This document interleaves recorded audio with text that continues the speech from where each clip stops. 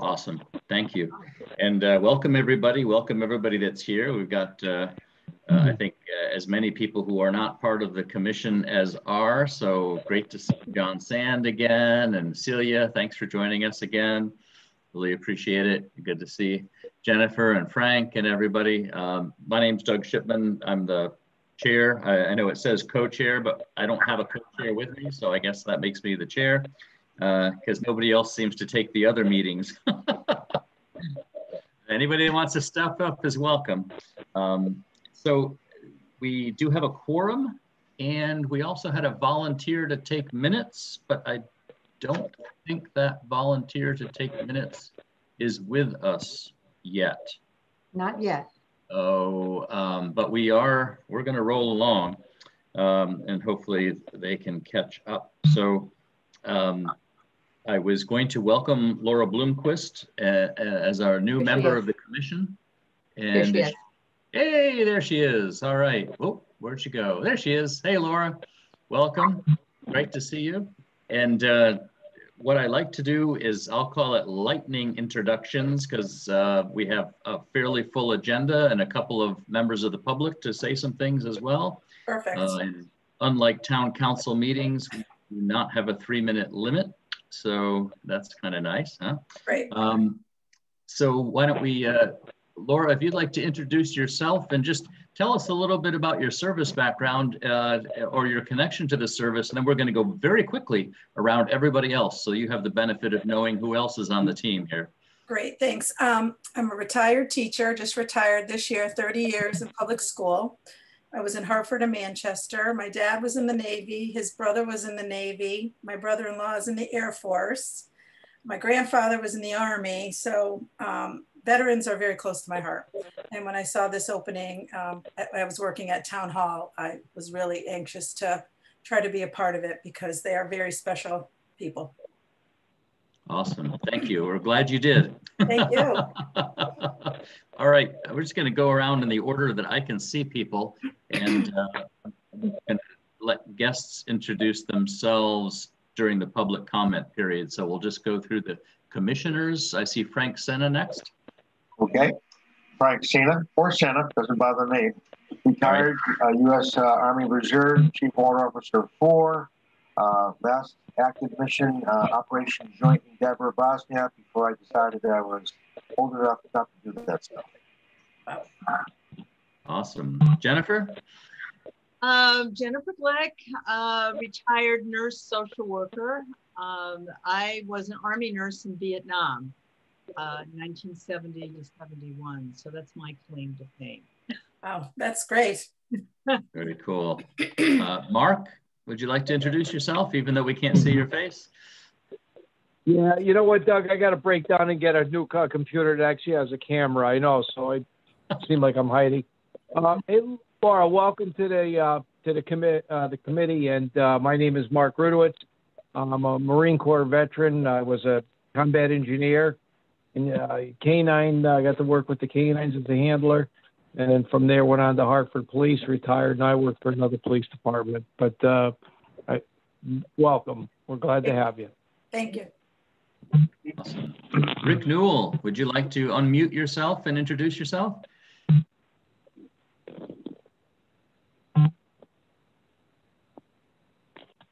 Hello? There you We go, got Rick. you. Go ahead. Hello? Hi, Rick. Hi. Rick, we hear you. My name's Rick Newell. I'm a retired Marine. I served in Vietnam. I work for the Disabled American Veterans, and happy to have you aboard. Thank you. Awesome. My name's Doug Shipman. I'm a retired Army officer, 30 years of active and reserve duty. My tours, fortunately, in Iraq and Saudi Arabia did not result in a Purple Heart, and I'm very pleased to say that, unlike Rick and some others. So we are fortunate to be supported by 2 awesome town staff members, and Mary and Chris. Mary first, maybe, and then Chris, you want to introduce yourselves? Mary Tebow, I'm the Assistant Director of the Parks and Recreation Department for the town of Wethersfield. And this is a cool group, so welcome. Thank you. And Chris? Hi, I'm Chris Taylor. I'm the Elderly Services Coordinator for the town. through Social and Youth Services and Veteran Services contact person. And I welcome you, Laura, and we have a lot of fun on this committee. Great, thank you. All right. Thank you both. And Mary and Chris are very modest about their many contributions to the veterans effort, as you probably guessed, but Mary handles all of the Memorial Day parade activities and veterans affairs, and now our newsletter. And Chris probably knows half the veterans in Wethersfield, and they know her as a source of great support. So we're very fortunate to have them working every day on behalf of the citizens of Wethersfield.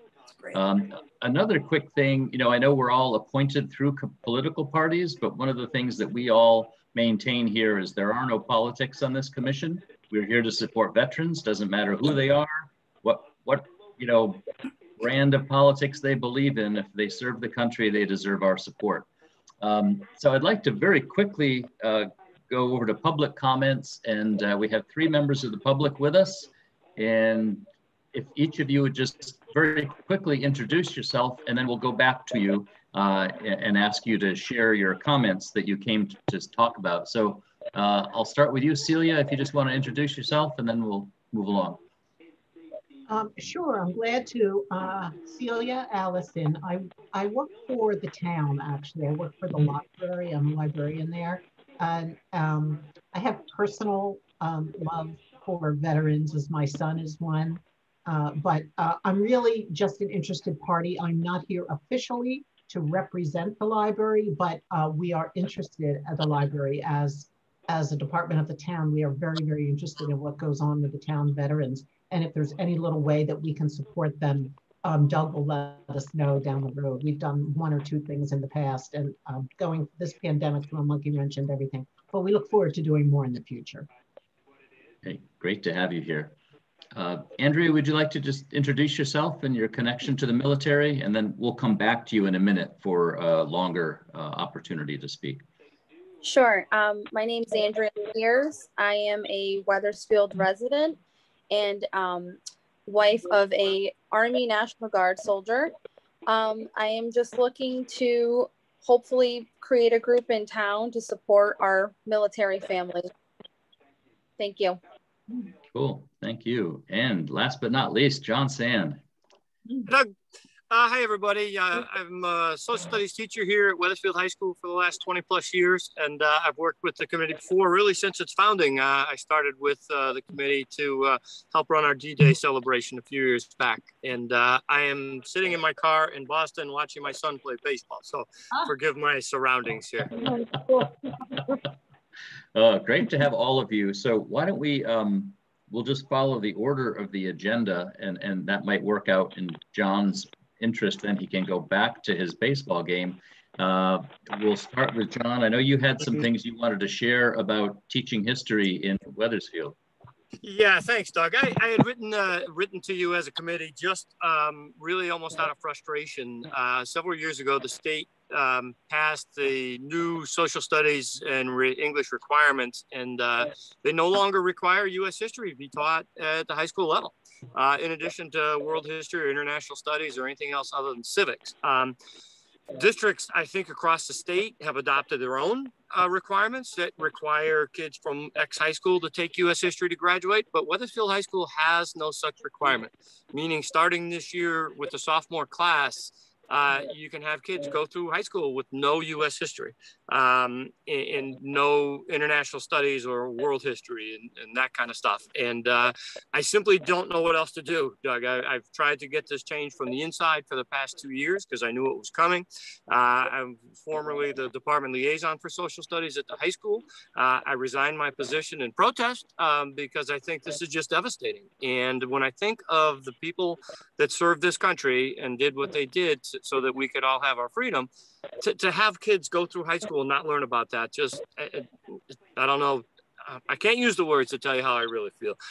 So I'm hoping that if the committee is in agreement with that, that they can take the ball and run with it, because I have failed. And I just think it's tragic that kids can go through without learning the history of their country.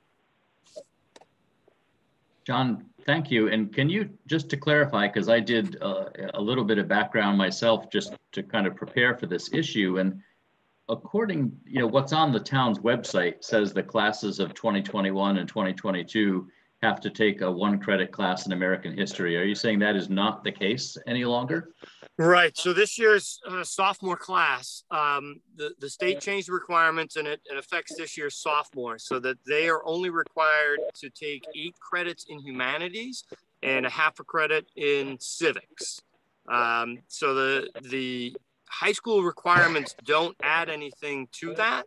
If you look, they typically have course catalogs for different years of classes, so that this year's graduating class, it says you need a credit in U.S. history, you need a credit, and that kind of stuff. But this year's sophomores class, that's no longer the case. And, for a kid, that means they could take 4 years of art, 4 years of band, civics, and they're good to go.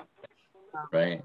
And so it sounds like it's really a town issue, right? Because the state's approach was designed specifically to relinquish control to the municipalities, which the municipalities had asked for many years. And so the reason the state does not require it is they're trying to heed the desire of town boards of education that want to set their own standards. Wethersfield, now having been given that prerogative, is now discontinuing American history. Is that what's happened? They're discontinuing it as a required course. So the course will still be offered. We'll have it there. And, honestly, Doug, most kids will take it. My fear is that kids who might need it the most will be the ones that don't take it. And it's one of those things. And it's the same with international studies. I mean, the concept of kids graduating high school without having learned about the Holocaust, for instance, it just stuns me. Clearly, what I think most districts have done is said, that's fine, that's what the state requires. And we, as District X, also require, in addition to that, or as part of that, U.S. history. When I talked to a colleague of mine who's department head at another district, he was stunned that we didn't kind of step into that void and say, okay, this is what we're specifically going to do. And it's something that I have brought up for the last 2 years. And it has just been, we're not doing that. Interesting. I'm absolutely flummoxed. Are there other commission members that would like to ask questions? Go ahead, Jennifer. Yeah, John, I was just wondering, I mean, if you've been discussing this with with school officials, and do they offer any kind of rationale, any kind of reasoning behind their decision? Their feeling is that most kids would take it anyway. And that is true. Most kids will take it anyway. But again, it's to me, it's too valuable, too important to leave it up to student choice on that. Right. No, I agree with you. I don't understand how they could take civics without having some history behind the development of civics. Absolutely. There's a lot of history that goes into civics. Very disappointing. John, do you have a series of perhaps guest lecturers who might want to come in and talk about something? It's not necessarily military oriented, but I was an MI officer, so I have a lot of background in terms of certain conflicts and why they happen, the politics or the religion of it. Is there anything like that? I've spoken at my grandson's grammar school a few times. Yes, Frank, it's all that stuff is very informal. There's not a formal program for that. Obviously with COVID, nobody comes into the building anymore at all. But I've had various guests in over the time simply to share knowledge and information that's, either firsthand, or if you're an expert in something in which I am not. But there's nothing formal set up like that. Any other questions about John's specific issue from the members of the commission? What would you like to see us do, John, as a commission? How can we help you? Well, I think if the commission is in favor of that, I don't know if a letter to the board of ed stating you would support a U.S. history requirement and you know, whatever else you think you would support. I'm not sure. I certainly don't want the commission to be acting on my behalf. I just thought that this is something that I know is near and dear to the hearts of the people that I worked with on the commission previously, and that they would want to know about it. So what anybody does with it, you know, I kind of leave that up to the commission. I also have a question. Just who have you already addressed this to? Just so we know, you know, like don't go to the same people again or whatever if anything is done. Sure. Well, on the inside, everything has to go through Sally Destoli. She is the assistant superintendent who's pretty much in charge of everything. She has not been willing to consider this. Okay. And then you said that the commission assumed that a number of students would naturally want to take the course. Do you actually have numbers in terms of how many by grade actually do participate in an American history course? So historically, every student has had to take it.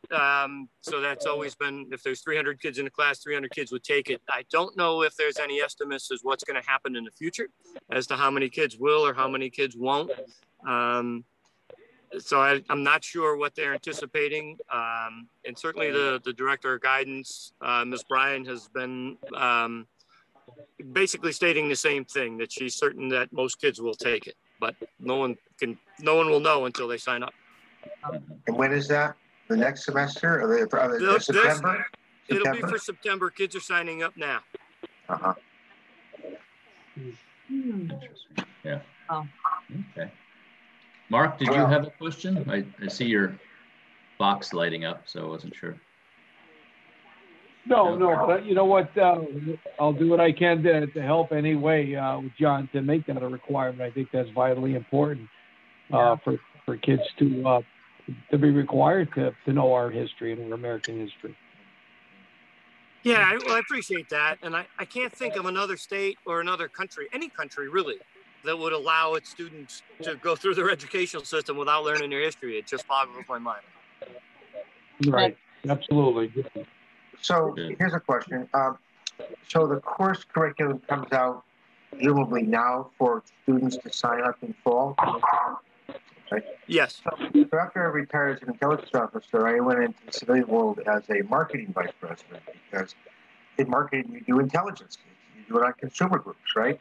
And so have you thought about, is there a way to promote that course amongst the students? So a little marketing campaign, if you will, to promote it, get enthusiasm about it yourself?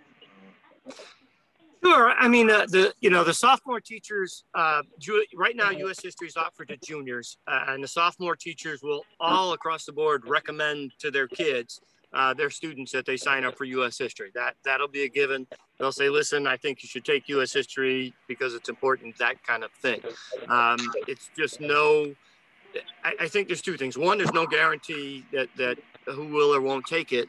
And the second thing I think, Frank, is that it sends a signal to what we think is important, where we say you have to do this and you have to do that, but you don't have to do U.S. history. So I think it's and that's more of a philosophical stance that I struggle with. Well, can you put some meat around that? It's a good thing to do. Can you put some examples as to why it's important to learn U.S. history, to self-promote it, if you will, amongst the students? Other teachers are promoting other programs, but is there a way for you or others, or the sophomore teachers, to really put some meat on the bones in terms of why it's important? Sure. I think, first of all, I think teachers will do that anyway, and talk about that. I think you have some popular teachers that teach it, so I think that's another selling point. And the third selling point is that, listen, if you're going to go to a high-end college, they're going to want to have it. They're going to want to see that you took that course. So there are things in favor of that. But like I said earlier, I'm afraid that some of the kids that really need it the most are going to be the ones who aren't going to take it. And that's something I think is, if this is the end of a student's education in high school, then they literally will never have had U.S. history, and that's dangerous to me. I'm not comfortable with that. Do parents of the students have an opportunity to influence their student children in terms of, you know, I was in the military. Your grandfather was in the military. Your uncle was a historian. Is there a way for parents to get involved to encourage their student children to take American history? I think so. I would be surprised, Frank, if parents knew right now that kids could opt out of it. I don't think that they're aware. Certainly, Well, I think, Doug, I caught the commission by surprise in sharing this, and I think most people would be shocked to hear that, and I think including parents. So I don't think the parents would even know that was an option right now. But it will become knowledge. It will be out there. Parents will know that? I think they will pretty soon. I mean, if a kid's not doing well in a class, he's not doing well in U.S. history, he can say, hey, I'm just not going to take it. I'll drop it.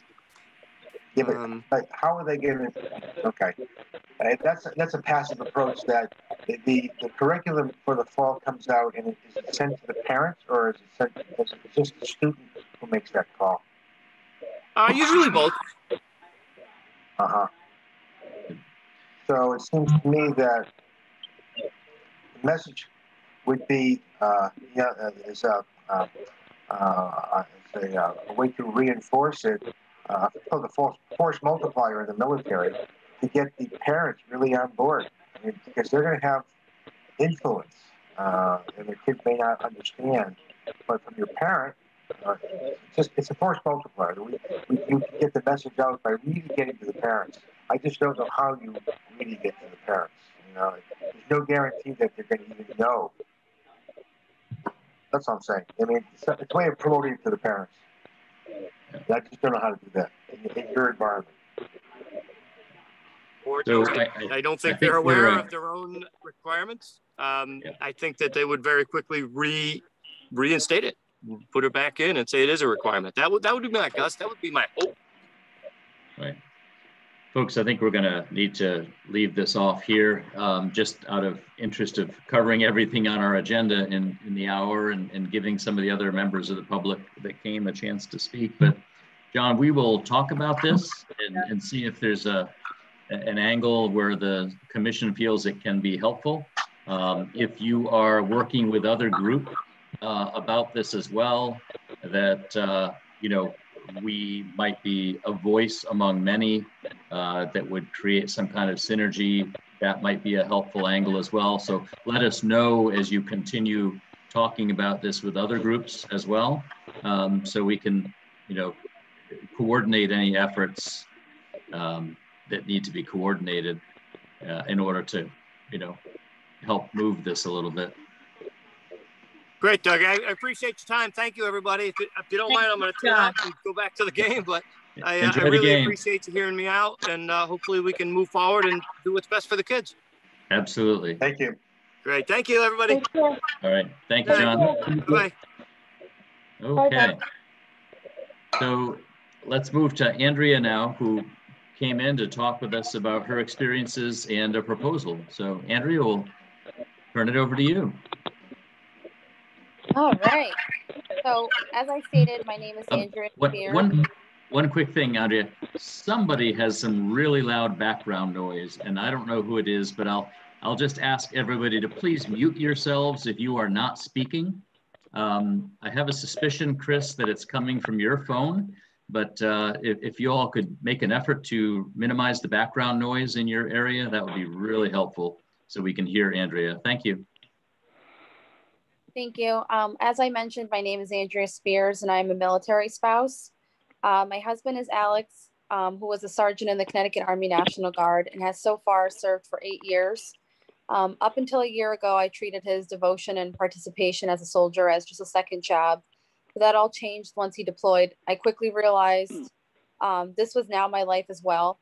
On September 5th, 2019, reality set in very fast when I waved him off at the airfield and knew I wouldn't be seeing him again till about a year later. I remembered that day like it was yesterday. Starting the car was very difficult because I knew I'd be leaving alone that day.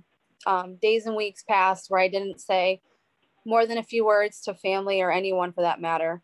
No one knew how lonely it was and how I was feeling inside. I soon realized, though, that it was something I couldn't navigate on my own and instead needed support from others who understood. It was a Saturday and I was desperate, so I called Military OneSource and was immediately asked my name, my husband's name, his pay grade, and if I had any intentions of hurting myself. My first reaction was to say, I'm sorry, did I call the right number? I'm just looking for a referral to a therapist or a military spouse to talk to. She continued with, yes, but before I can look into that for you, let me remind you that it is the weekend, so it's harder to reach people, and I still need your husband's information first. I was so confused and upset that I needed to answer a million questions to get help that I actually hung up. And then I later thought maybe I wasn't in the right frame of mind in terms of being patient, but I was vulnerable and emotional, and I felt like I was talking to someone who was just reading from a script. Needless to say, that was my first and last interaction with Military OneSource. However, thankfully, I was able to connect with a military spouse after contacting the family readiness person I met through the yellow ribbon ceremony.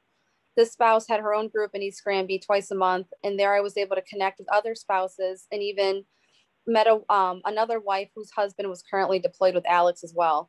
I can't begin to express what a relief this was. We all took care of each other. We checked in on one another, met up for walks and coffee from time to time, and spent hours on the phone just sobbing or opening up about our day or that week. This group did wonders for all of us, but most importantly, our husbands knew we had a support system and an outlet that could help us navigate through this journey. Starting a group in town will not only help military families, but also educate the community so that we can all support one another, no matter the title of military or civilian. Thank you.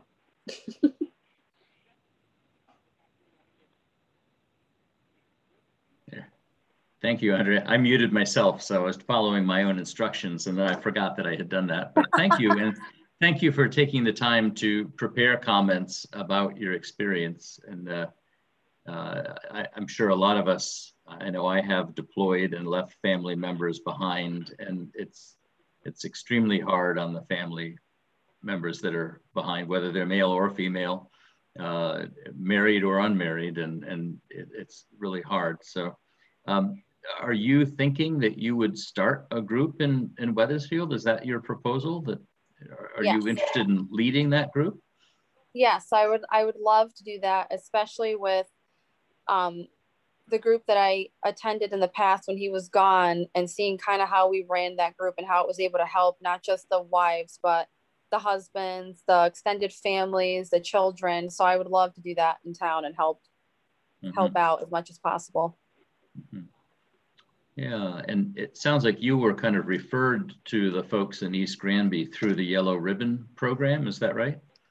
It was a contact I made. Her name was also Kim. She was kind of the one who was hosting the Yellow Ribbon ceremony, and she seemed like she pretty much ran family readiness.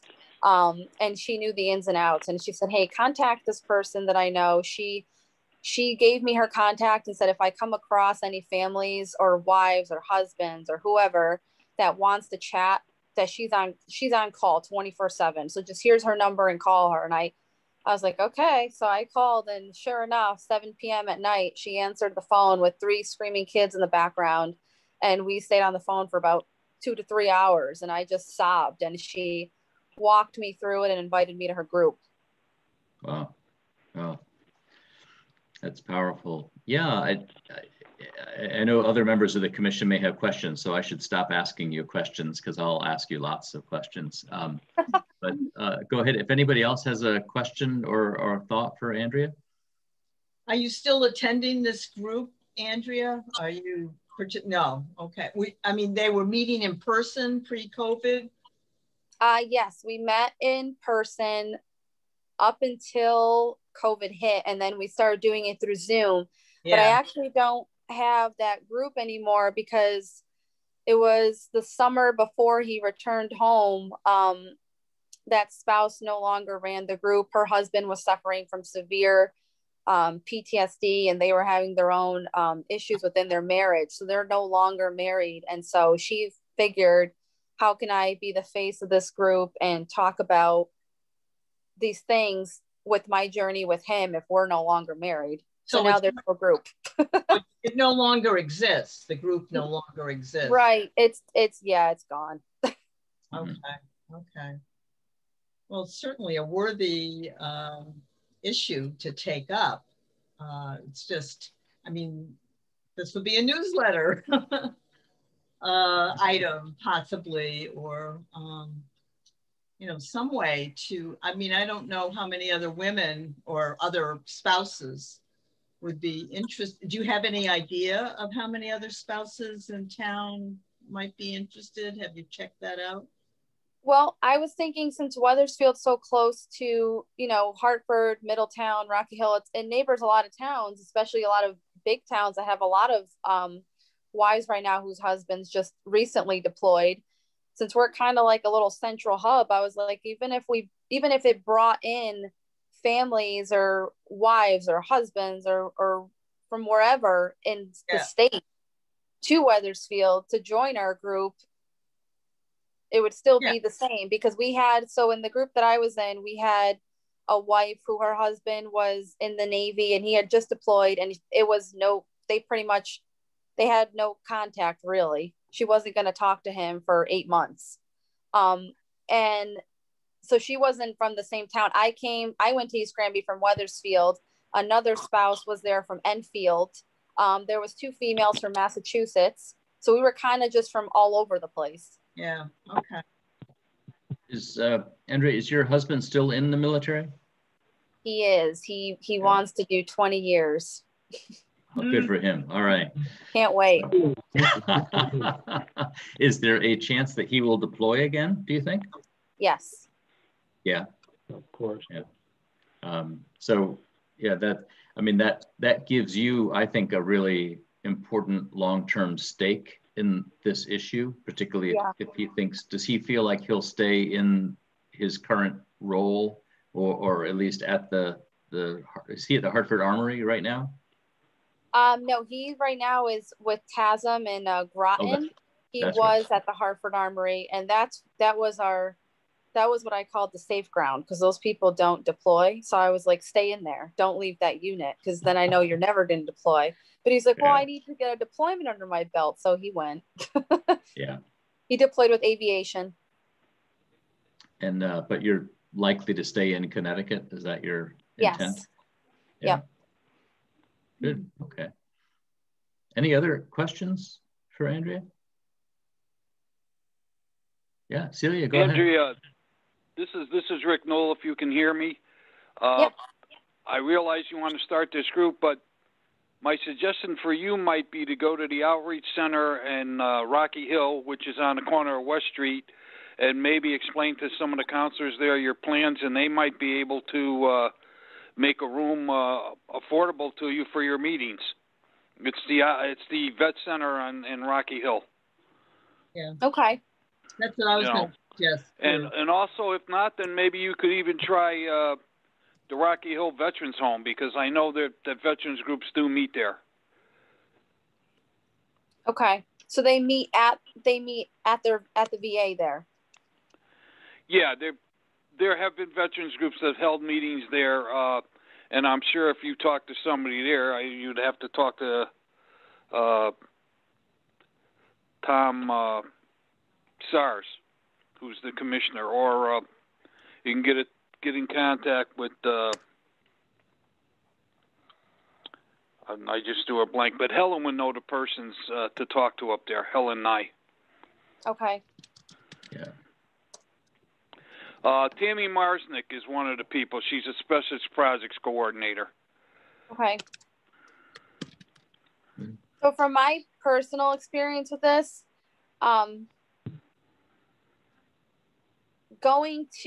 so the group was very close to the airport and with the unit's home station. Right. This group that I went to in East Granby. So what that did for me every day or a couple times a month when I drove there was it brought me back to that. I had just dropped him off there. That's where I left him. And to me, that was kind of like reliving that bad day over and over, because I kept driving by it. Same Right. thing with looking with even driving by a VA, driving by his job, driving by anything that was military related, just brought me right back to that day. And so the fact that this group was in a little historical home in East Granby, and it had nothing military related inside, and it was a very just nice, quiet, organic place where everyone can just get together and vent, and everyone that was there was living through it or had lived through it, made a big difference. And I think that with going to the VA, it might be more of where people might look at it like it's a mental health kind of thing, that we're running a group in there, and it's not. It's more for us to build this community where everyone can support each other, not just during the deployment, but for life. You can make a lifetime friend, and you can have that person to turn to, and not necessarily feel like, well, once they're back from this deployment, like, bye, we're not friends anymore. I made a lot of friends from my group, and we still check on each other now, especially with going through the reintegration process now. We give each other tips and tell each other what works, or places we went to that people were friendly and accepting, or people weren't. So it's what I was looking to do was kind of just have a little space in town where people can get together, and it could be fun. It's not supposed to be depressing. A lot of the times in our group, we did things like, we would have group walks, pizza night. We would have times when we would decorate boxes for the soldiers, and we'd send them off. We'd collect cards from elementary schools, letters written to soldiers, just to kind of be a little uplifting for them there. We would do yoga, Reiki, like spiritual healing stuff, movie night. We did a lot of things like that just to build the bond. It wasn't really that we were all looking for an answer, because there is no answer. You're not going to feel whole again until that person comes home. It was more to just be able to get through it. Right. All right. I want to make sure everybody has a chance to ask you questions, Andrea, too. Celia, did you have a question, or were you going to offer library space for this? Comment as another member of the public. Andrea, I would have died to have a group like you're talking about. I would have given my eye teeth when my son was away for a year. Yeah. We were very close. We are very close. I missed him like I couldn't stand it. And I had no one to talk to about it, because my husband just is so matter of fact. And I did try, I was told to, call. He was stationed out of Fort Dix. He's down in Philadelphia, and they said, call Fort Dix and see if you can find the family support people. Well, I tried, and I got lost in some a maze I could not get out of. And nobody there knew what I was asking for, and they were all very matter of fact. And I was looking for warm cuddlies, somebody that I felt safe to cry in front of. And that was not the place for me to get that. But I think this is invaluable, what you were talking about, and not just for spouses, but for extended family, for moms who are missing their little boys or their little girls, especially for a first deployment. It's very, very difficult. I think that's a fantastic idea. Yeah. There are a lot of informal or nonprofit groups that cater to both veterans who are no longer in the service, but I think also to people that are engaged in the military in different ways too. And we haven't started to become a contact point for a lot of those organizations, but I think that's something, it's that kind of a thing we could probably help do, is serve as a conduit for information to help connect people. Because we, as a commission ourselves, we don't provide a lot of services per se. Our real role is to help people connect, provide information, and draw attention to problems or issues. I'm wondering, Chris, if you're able to say anything about, do you get many spouses or active duty service members contacting you at the town hall for support in any way? Hi, Doug. Not too many. I mean, we do get members of the military that call us when they have problems, like with financial, or they need food or housing. But I really haven't had anyone, to be honest with you, call for a family support group. I think this is, first time that I'm hearing it. But I think it is a very good idea. And I wondered if Cecilia, if you know, if the library community room is available for this kind of family support group here in town. We're not open to public meetings at all at present. It's all the problem with the pandemic. We just haven't opened up that far. Right. That's why I wanted to ask, because I wasn't sure if you were open or not. Yeah. We will be at some point, but not yet. Yeah. But when you are open to the public, Celia, is that something the library could help with? Oh, I don't know why not. We host meetings all the time. I think as far as a venue, you mean a meeting room, a venue? Yeah. Absolutely. Once we got to get past this virus. Right. Yeah, we're only permitting one person in a study room, not even more than that. So I would think absolutely. And since I attend these meetings on a regular basis, I'll be in a position to let you know when that happens. And I'm sure Brooke will announce it, and it will be in the weekly management report as well. Right. Yeah, it may not be as user-friendly a place as a private home, it sounds like, Andrea, but it would be a non-military place that might be centrally located and accessible and has, public restrooms and, that kind of stuff. And you could do programs there. You could bring in a yoga instructor, could come along with you and do yoga there as part of your meeting, Andrea, or do crafts or whatever. And yeah, absolutely. What about the Keeney Center? Would that be an option as well? I think they usually charge money for things, and they're still struggling to reopen as well. We are struggling to reopen. We are doing some things there on a very limited basis with COVID restrictions on the numbers. Yeah. But we do, once we get back to normal, there is a nonprofit group can meet for free in the West Wing rooms. So we do scout groups and all sorts of community garden groups and things like that. I'm sorry, I misunderstood. I thought you said the Keeney Center. You asked about the community center, which is what? Oh, that's what I said. Yeah, I said. Yeah, sorry. Yeah, the Keeney Center tries to raise money by renting their facility out, but the community center is a much better place. Yeah, I heard community center, but that's because I used to supervise the building, so it might just be like up here stuck. The community center. Yeah. Yeah. Would anybody like to sort of work offline with Andrea to help her, kind of figure out a way ahead from the commission? Hi, it's Trish. I don't mind. Oh, okay. Okay, Trish. I also saw Jennifer and Chris. Were you chiming in too? Yeah, I can help as well. Yes.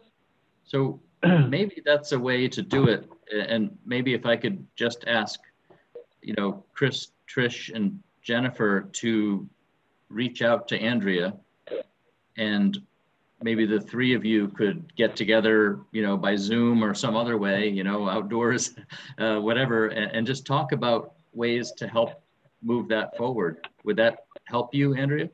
Yes.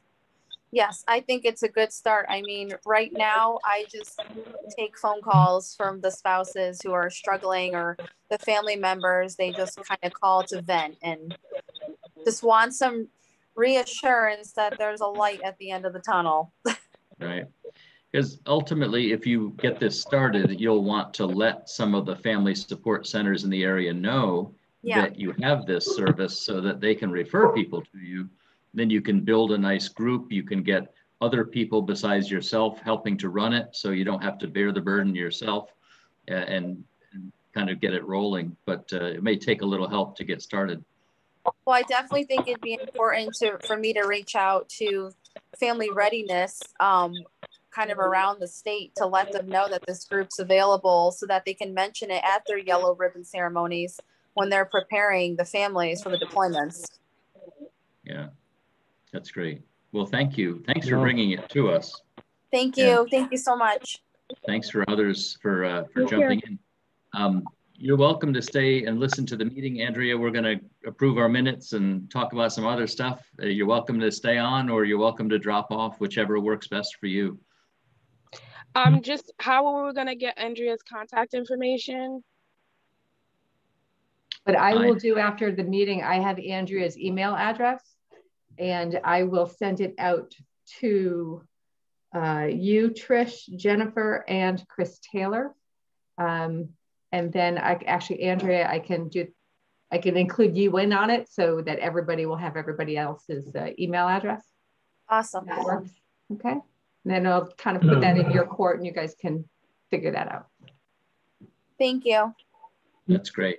Great. Thanks for what you're doing, Andrea. And I appreciate your willingness to take charge of that on behalf of other spouses, because that's really important. Thank you. And thank you so much for everyone in their service. No, thank you. Bye. Have a good evening. Bye. No. Yep. Mark, did you have a question? Yeah, no, I just wanted to say, you know, I'd be glad to assist with that any way I can. Like Celia, I'm not a spouse, but I'm a father of 2 Marines, and they've deployed both been to Helmand Province and Fallujah and all over, both Iraq and Afghanistan. So, I mean, I understand how gut-wrenching it is, for a spouse, but for a parent. So if anything I can assist with or share, I'd be glad to. Now, I had my own little network of kind of non-formal folks I dealt with, through Newington VA and other people I know. But anything I could do to help that young lady there and this group get started, I'd be glad to. Okay, thank you. Maybe when Mary sends her email out, she can include you on that as well, Mark, and you can offer your assistance. It'll be easier now too. We can be outdoors. Yeah. Set up activities outdoors, like a good walk around the reservoir or something like that. Yeah. Yeah. Awesome. Okay. Well, folks, we've spent a good portion of our time tonight we have 11 minutes left, or we could go a little over, but we probably ought to approve the minutes. So it was time well spent, I think, and we don't necessarily have a lot of other things we need to discuss.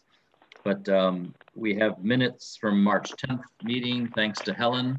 Do I have a motion to adopt the minutes? So moved. I'll make a motion. Jennifer, is there a second? Second, Rick Knoll. Rick, thank you very much. Any discussion on the minutes?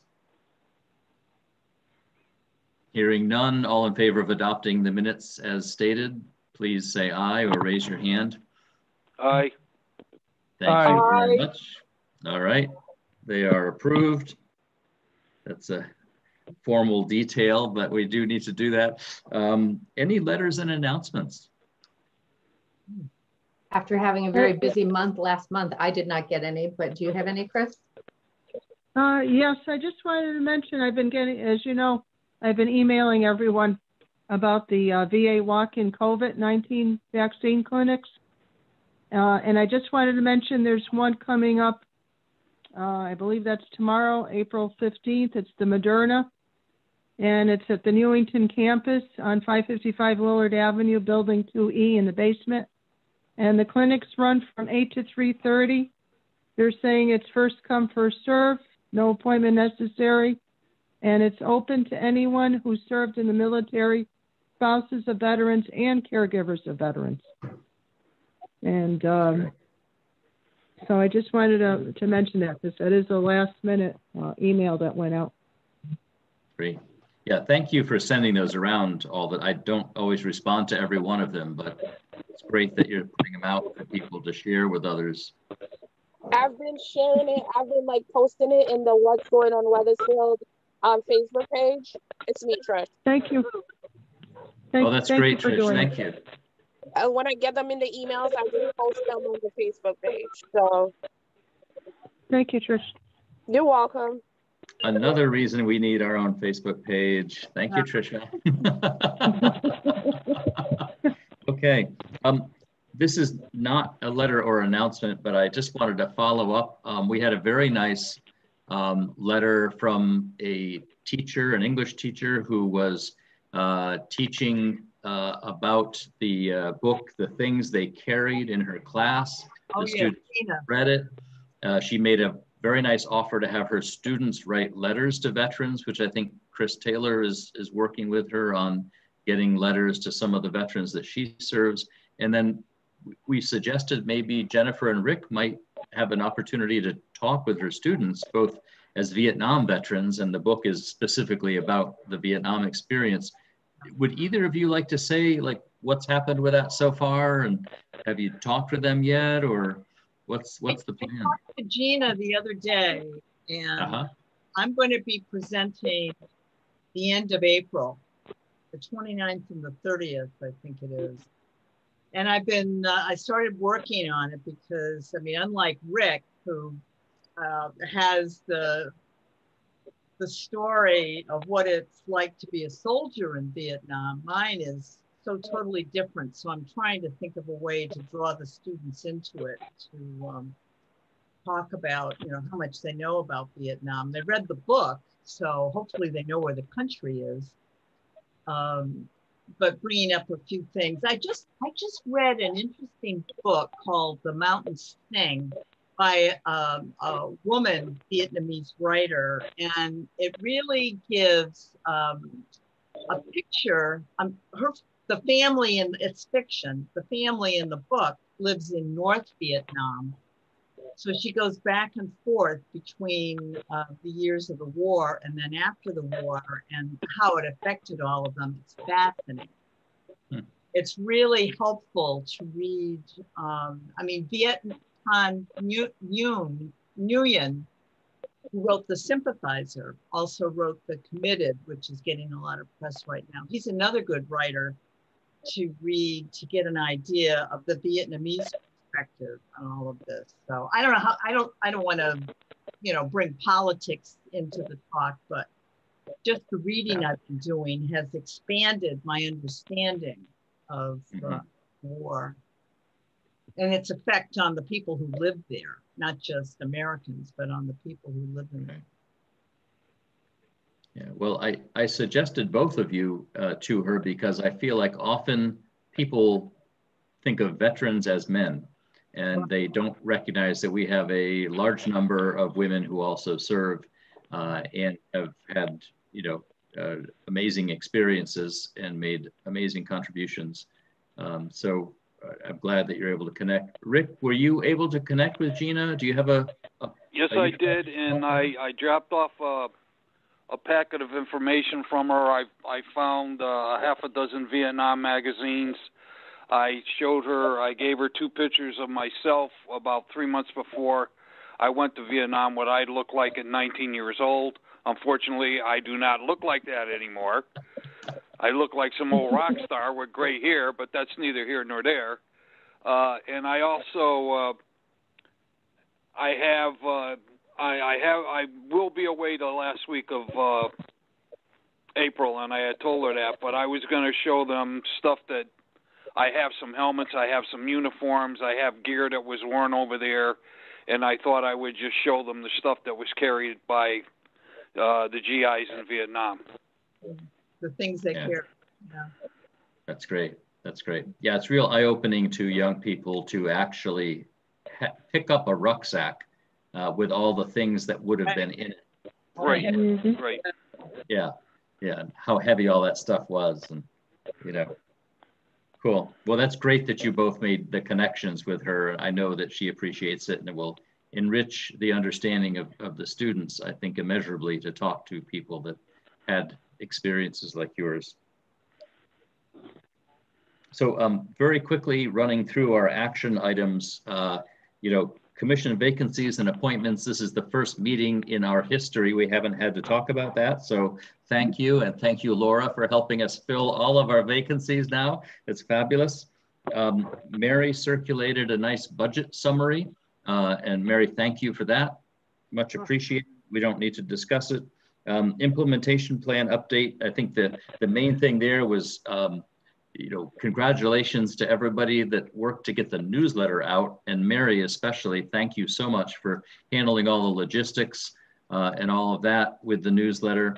I think the next question was, did we need to edit a part of the newsletter to correct some of the information about the tax benefits before circulating it by email? And I don't know where that is. Can anybody speak to that? I did not post it. I did not email it around, wondering if somebody wanted to approach that. It was Sonia from the tax assessor's office who had brought it up. And I didn't, you know, again, if someone from the commission wanted to contact her to see if there was a way to edit that info.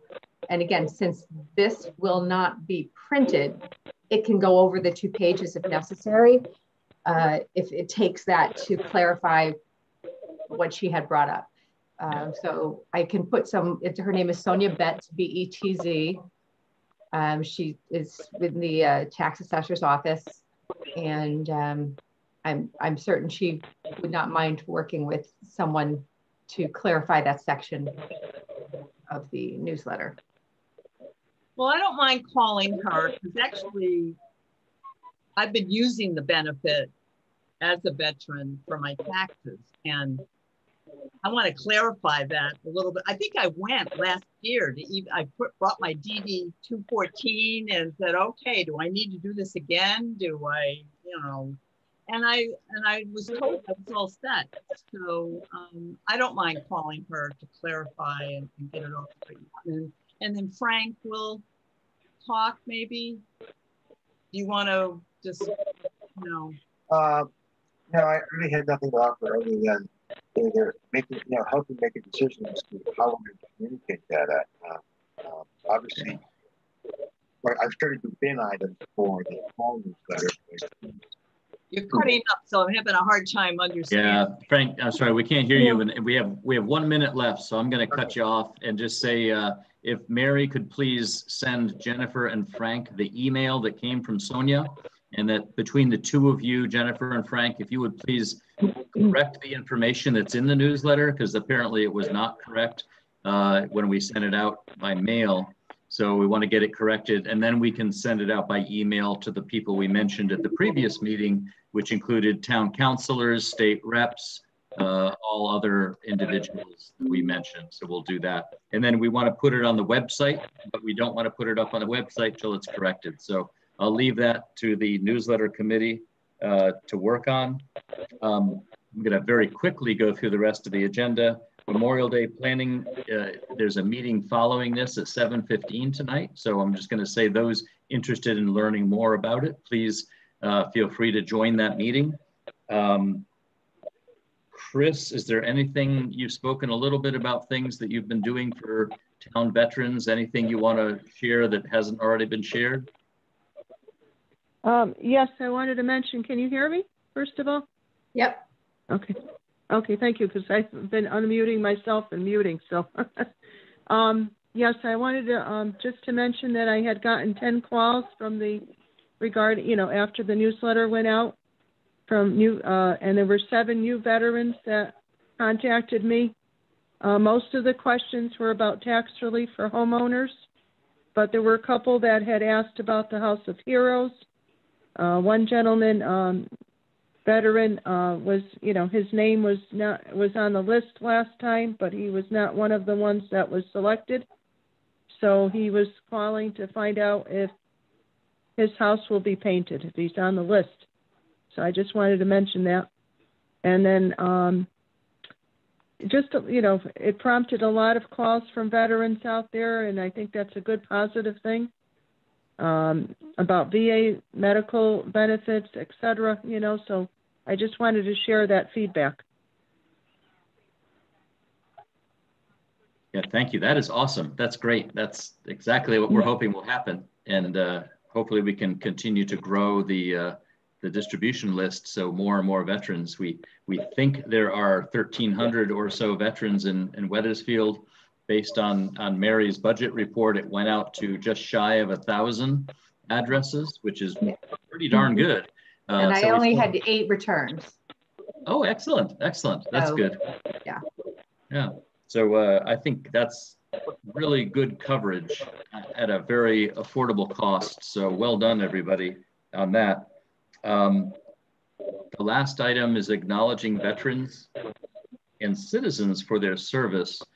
One thing we did do was I finally got off my butt and got the certificate formatted so we can easily put someone's name in it and present it to somebody. I think we did that initially because of the young Boy Scout who did such a nice job with the Veterans Memorial. I don't know who that is, but if somebody does, I'm happy to put that person's name on it. And maybe it could be presented at Memorial Day or something like that. So I defer to the Memorial Day committee to say how they want to do that, or if we just want to. I hate to just mail them a certificate. That's kind of, you know, anticlimactic. But Doug, I think we should invite him. I think the young man's name was John Hart. I know they did a story on him on, I think, either Wethersfield Life. I'm not sure, but I think Mary might know. If I remember reading that in Wethersfield Life. And I'm blanking on the name, but I will certainly find that out for you. Right.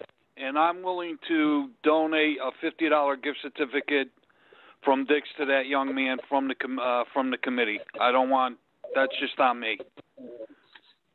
Wow. Okay. Thank you. Thanks, Rick. That's great. And Mary, and I just have one other little thing that although he did all of that work and cleaned up and did plantings, he also fundraised for a bench to be put on that location, and it's supposed to be put in this spring. So and those are expensive because they are the ones that the town uses, the metal ones in all the parks. So I mean, he did a lot of work and he's not even done yet. So that's awesome. That's awesome. Yeah, he should be recognized, and Memorial Day would be a nice day to do that. Mary, before I forget, I did send you a thank you note for the school kids that helped with the newsletter. Did you see that?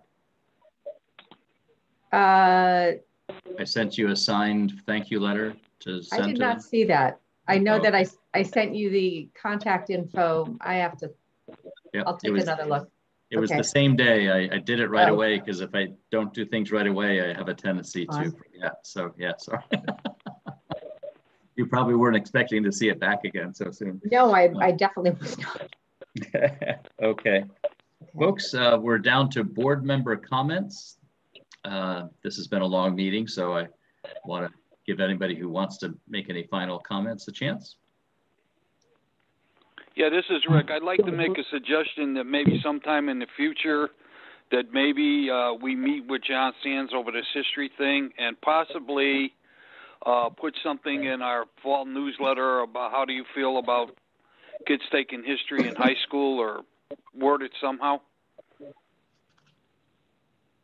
I was thinking of an editorial or a letter to the editor type of thing would be. Yeah, that would probably work even better, Jennifer, you know, if the commission was in agreement on it.